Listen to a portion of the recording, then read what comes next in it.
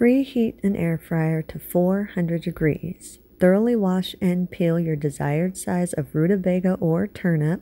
Then cut it into your desired size fry strips. Place the fry strips into a large bowl and drizzle 1 tablespoon of the oil of your choice over the strips, then toss to fully coat the strips in the oil.